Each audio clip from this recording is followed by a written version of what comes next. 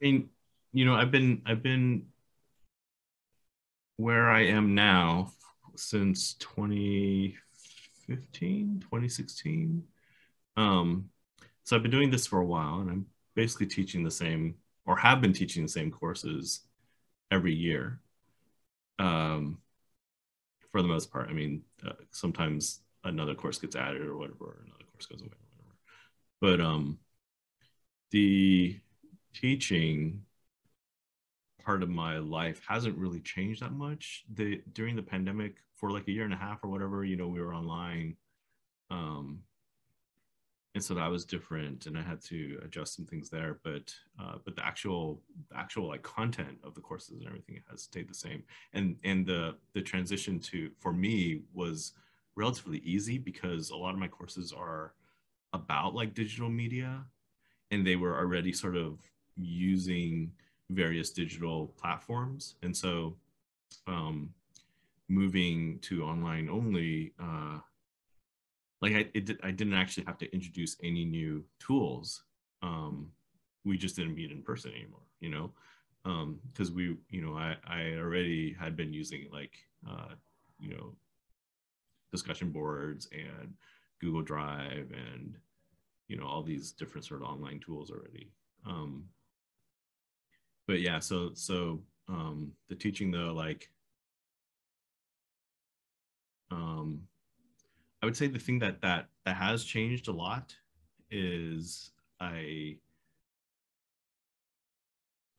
think more about my students than I used to. Like in terms of like, are they doing okay? Mhm. Um, and some of that is from like messaging from my university, like or my department, my school, because they would when we were in the pandemic last year at least. So or I guess the whatever it was the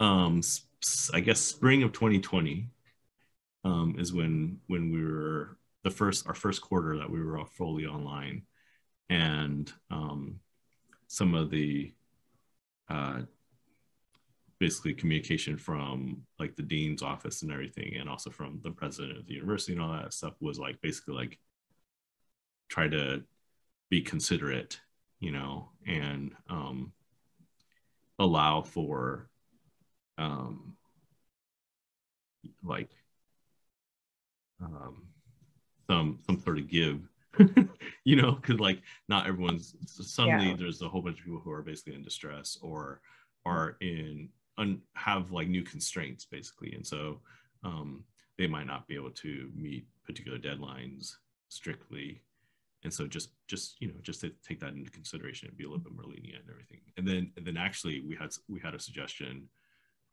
My school, I don't know if this is true of the whole UW system or anything like that, but my school, um, we got an email from the dean that basically said like, um,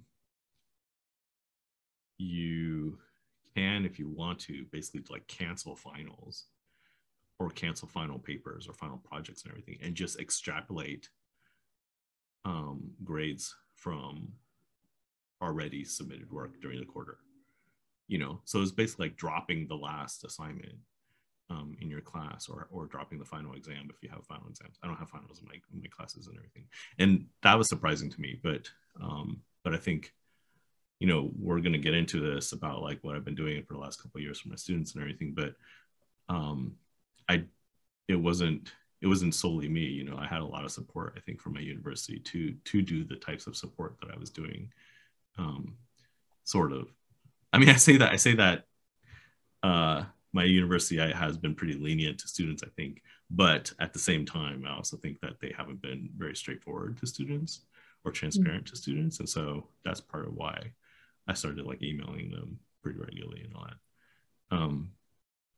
But in terms of the teaching, the pedagogy and everything, that basically has been the same, you know.